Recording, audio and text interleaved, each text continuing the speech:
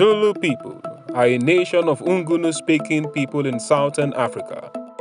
The Nguni represents nearly two-thirds of South Africa's black population and can be divided into 4 district groups: the northern and central Nguni, the Zulu-speaking people; the southern Nguni, the Xhosa-speaking people; the Swazi people from Swaziland and adjacent areas; and the Ndebele people of Northern Province and Mpumalanga. The Zulu people are the largest ethnic group and nation in South Africa, living mainly in the province of KwaZulu-Natal. The word Zulu means sky, and according to oral history, Zulu was the name of the ancestor who founded the Zulu royal line. In mid-December 1878, envoys of the British Crown delivered an ultimatum to 11 chiefs representing the then current king of the Zulu Empire, Cetshwayo. Under the British terms, Cetshwayo was required to disband his army and accept British sovereignty. Cetshwayo refused, and war between the Zulus and African contingents of the British Crown began on January 12, 1879. The British won the battle at Rock's Drift and decisively defeated the Zulu army. After Cetshwayo was captured, a month following his defeat, the British divided the Zulu Empire into 13 kinglets.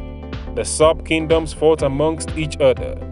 Cetshwayo died in February 1884, killed by Zubewu's regime, one of the 13 kinglets. In 1970, the Bantu Homeland Citizenship Act provided that all Zulus would become citizens of KwaZulu, losing their South African citizenship. Hundreds of thousands of Zulu people living on privately owned black spots outside of KwaZulu were disposed and forcibly moved to Bantustans, also known as Black Homeland. With that system, the government, controlled by the minority white population, enforced segregation between government-defined races in housing, education, and virtually all spheres of life, creating in effect 3 nations. One of whites consisting of people primarily of British and Dutch or Boer ancestry, who struggled for generations to gain political supremacy. The apartheid regime was disdained and even vehemently opposed by much of the world community, and by the mid-1980s, South Africa found itself among the world's rejected states, the subject of economic and cultural boycotts that affected almost every aspect of life. Eventually, forced to confront the untenable nature of ethnic separatism in the multicultural land, the South African government of F.W. de Klerk between 1989 to 1994 began to repeal apartheid laws.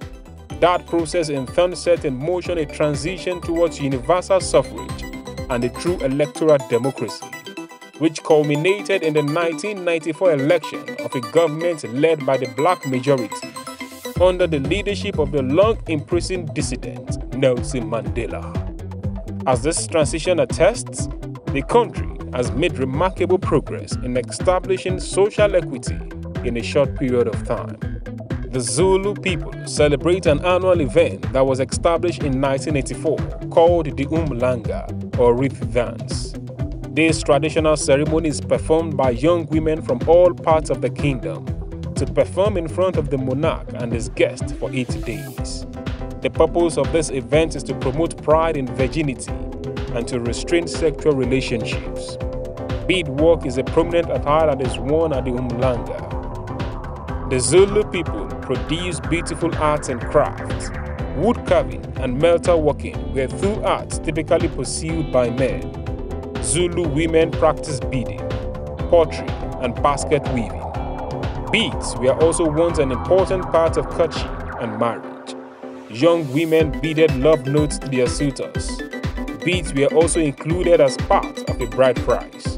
In addition, Zulu people have also developed many styles of music and dance. Of these, perhaps the most famous dances are the Undalamu and the Umhlanga. The Undalamu is a coordinated dance based on traditional Zulu world dances. Both men and women participate in the dance, which requires precise timing, group movements, and characteristics eye-stepping kicks.